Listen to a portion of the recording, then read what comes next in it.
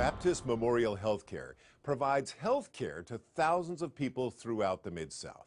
Baptist is marking its centennial throughout 2012. In today's cover story, Rod Starns shows us how the hospital got started. What began in the early 1900s as a single modest building grew to become the largest privately owned hospital in the world. These wonderful medical facilities firmly establish the medical leadership of our town. They are modern in every respect. Despite economic challenges and even threats from fire and water, the hospital eventually branched out across 3 states, touching countless lives.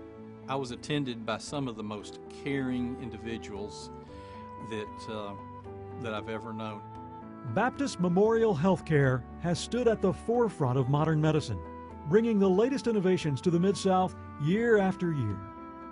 Baptist Hospital was one of the first to make this medical advancement available in the United States. Join us as we take a look back at memorable moments in the history of Baptist with some of the people who worked here and some of the patients they served. They made it a very special time for me. It was a wonderful memory. Wonderful memories of Baptist through 100 years of care.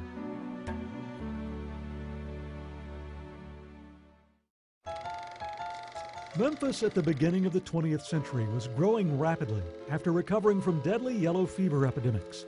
With a population now past 100,000, the city establishes a park commission and makes plans to build a zoo. But malaria is still an annual plague, tuberculosis the leading cause of death, and only 500 hospital beds for the entire region.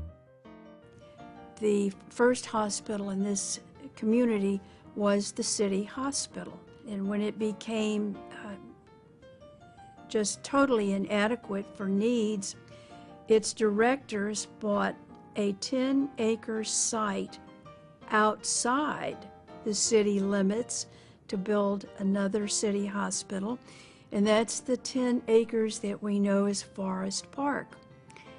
And that was key in determining the location of the medical center. The need for more hospital beds, especially for charity care, prompts the pastor of a small new church called Bellevue Baptist to preach a sermon in 1906 that would create a lasting impact.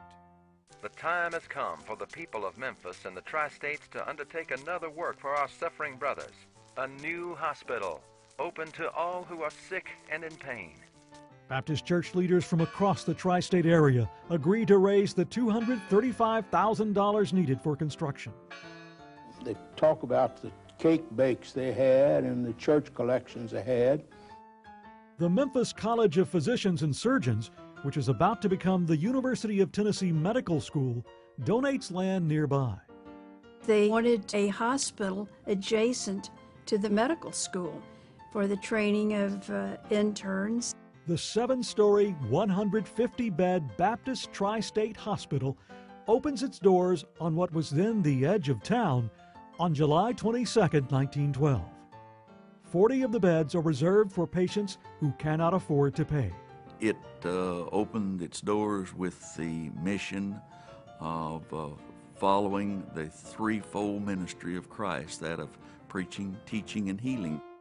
About 2 weeks after the hospital opens, the first baby is born there, a girl. 23 years later, she gave birth to her own child at Baptist, a boy. She was proud that she was the first baby. And me, my brother, and my sister were all born in Baptist. At the same time the hospital opened, so did its School of Nursing, with about 24 students. And they lived and worked in the hospital, and they were taught by physicians. By the time they were juniors, they were head nurses on wards. They felt they were running the hospital. But in 1914, most of the nursing students are sent home. Without enough paying patients to fill all the beds, the hospital is deeply in debt and preparing to close after just 2 years. Of course, Baptist went on to become one of the largest hospital systems in the world. Watch for more about the history of Baptist later this year, right here on WKNO.